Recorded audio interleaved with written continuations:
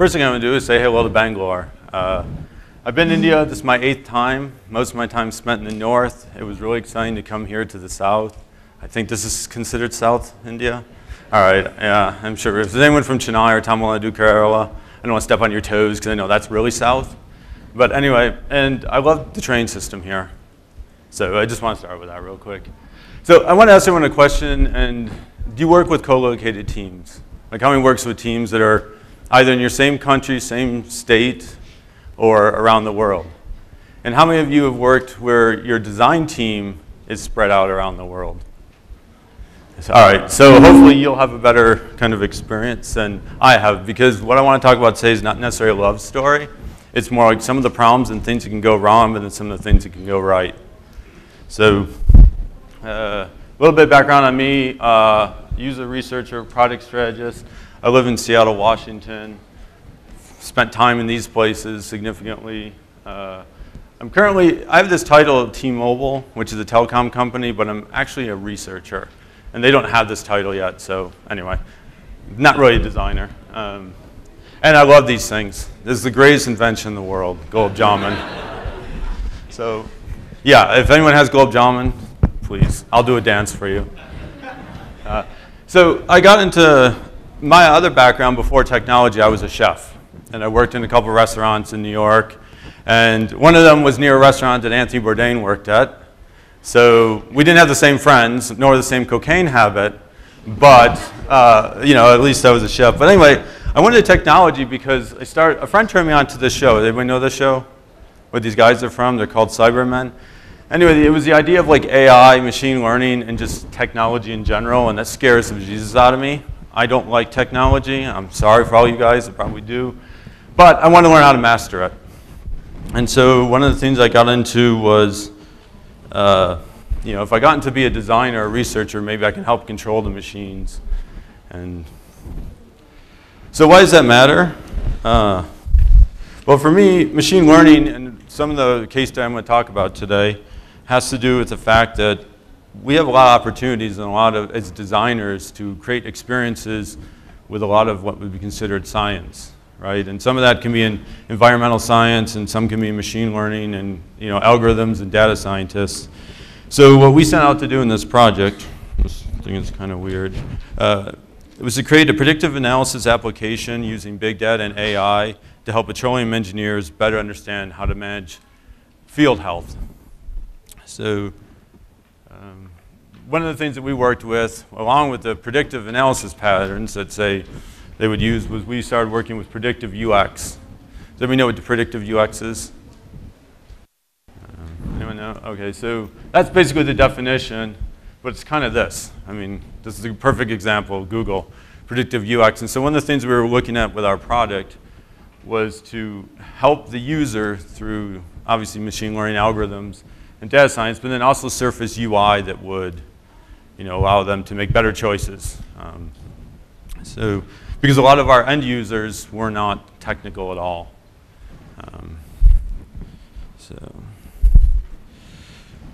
So everybody knows this guy. So the other second part of my talk a bit will be Agile and Lean. And Agile, this is the first thing I think of when I hear Agile, is Lionel Messi. Or Serena Williams, you know, a famous tennis player. And this Agile UX is kind of a new thing. Probably not so much anymore, but the idea of, you know, how to design in an Agile environment or team.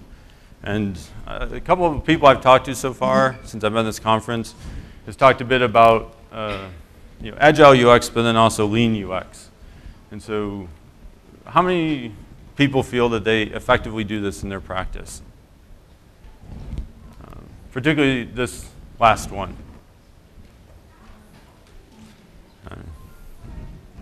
So, all right.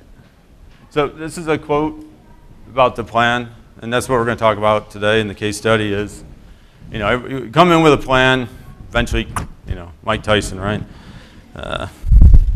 So with that being said, so this is Agile versus Lean. So a lot of people, probably, at least for me, my bosses, my product managers, PMs, they're always talking about Agile, and then we come along as designers and researchers and say, well, no, Lean. We want to focus on, people. We want to focus on measuring experiences and our methods and, creating an MVP versus a lot of this other stuff that, Scrum is either rugby or it's Agile. There's no, to most people it doesn't matter, right? So on to the problem. So I like to call this, or what we call this was a 17,000 feet problem. Gain at proven reserves of oil is really expensive. Gain at unproven reserves and new reserves is even more expensive. And all the oil fields in the world are dwindling. Now when they'll run out, I know, but I'm not going to start any rumors. Just working in the oil and gas field. Don't worry, we'll all be driving lots of cars for a while. And the biggest problem with oil and gas and maintaining wells is when they become shuttered or they stop working. And that can be a really expensive problem as well. And so what we started working with a few Gulf oil companies was to work with petroleum engineers and hardware creating all these sensors and this sort of, and of course we're all heard of Internet of Things by now. And on any given well, there can be almost several hundred sensors. And they're constantly sending data about everything through the upstream oil process. And so what we wanted to do was we wanted to create visual tools that help the well engineers and business make the best decisions for both profit and then worker safety. Unfortunately, we set about with our client to make a one-size-fits-all application because they wanted to build it. They were using one Gulf company as an example, and then they were going to sell it to all the rest.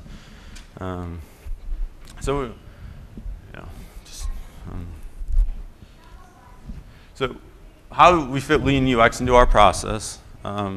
We start out with a really cool co-located team from around the world, and I'm totally frozen. That dude rocks. Like Iceman on speed. But we had three problems we're trying to solve. Is we needed to get requirements, and we needed to understand what the customer needed or wanted while they were still trying to figure that out. We had geographical issues, giving our SMEs that were spread all over the place. And we had a very short deadline, like 6 weeks to come up with a design idea. We estimated, based on our previous experiences of just being designers, it's probably going to take about 3 times that. So what we ended up doing was we split our design team. So we split it regionally between Chennai, Houston, and Dubai to hit different SMEs and get to users faster and sort of develop faster.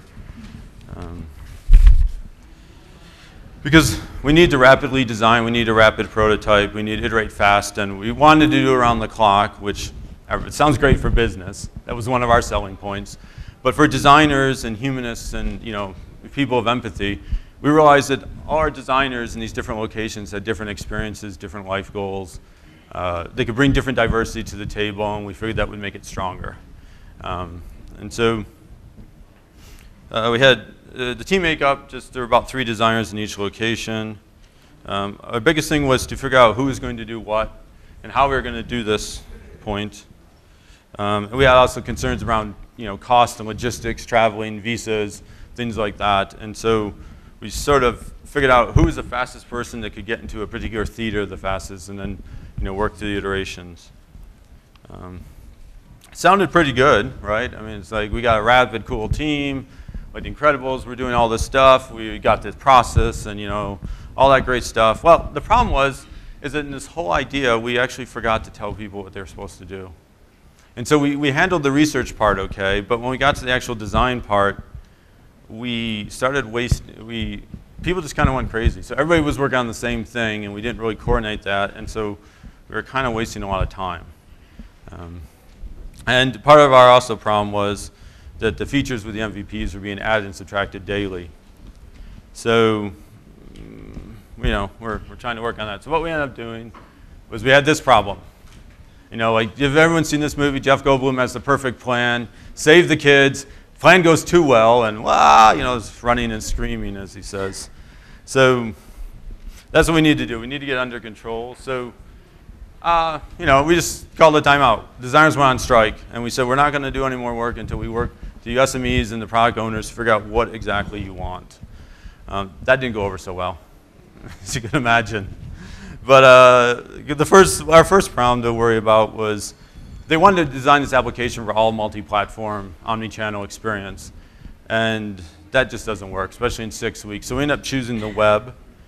And how we solved the problem of this design of randomness is we put some people into a room, and we started to think about this. So is everybody familiar with the release train map? Like an iteration of design? You know, obviously, that's where you're trying to get to, but it doesn't always work that way.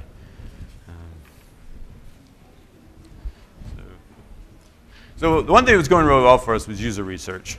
So we decided that, okay, we can actually go out and find the things that people need or want, maybe faster than the business can. And so we took that risk and that gamble.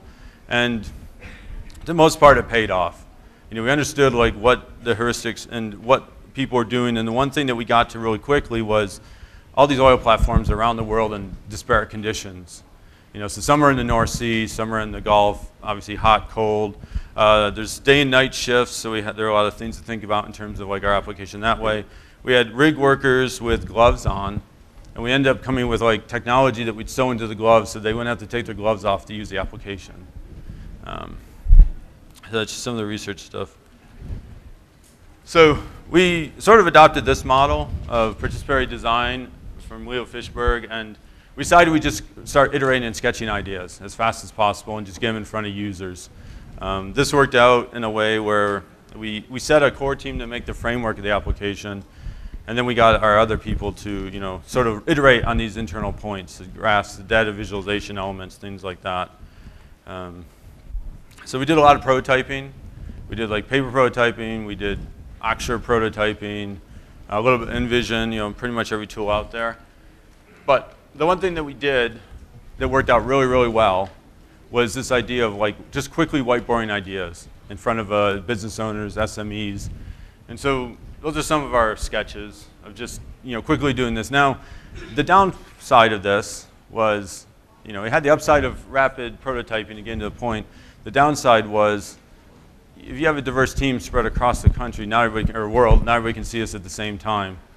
So we solved that just by using InVision. We just copied those out, photographed them, put them in InVision, and just kind of caught everybody up. And then once we'd built the framework, then we were able to sort of seamlessly divide up, you know, some of the like well diagrams, mapping, things like the internal stuff.